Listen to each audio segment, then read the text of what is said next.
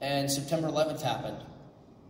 And in response to September 11th, Peter and Fran and Philippa, wanted to find some way to. I mean, the whole movie is about good versus evil. The whole story, the whole book is about the nature of good and evil.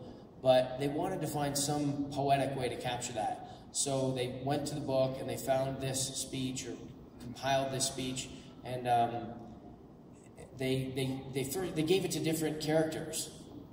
And then they ultimately decided that it wasn't working with the other characters, so they thought, well, let's give it to Sam and see if it makes sense for Sam to do. And I remember sitting in my house, my wife and young daughter, and the fax machine. Fax machine.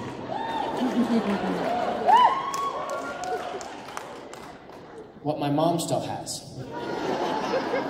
Facsimile. It rolls up and it goes under and you can't. So anyhow, it came through the fax machine and I read this scene and I just thought, it's just one of the greatest things ever. So it's like in the great tales, Mr. Frodo, the ones that really matter.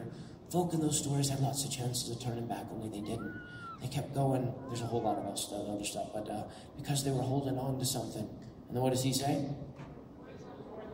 What are we holding on to? Say it again. Yeah, I liked what she said. That there's some good left in this world, Mr. Frodo, and it's worth fighting for. So, there you go. Oh, man. That scene gives me chills and makes me cry like every time.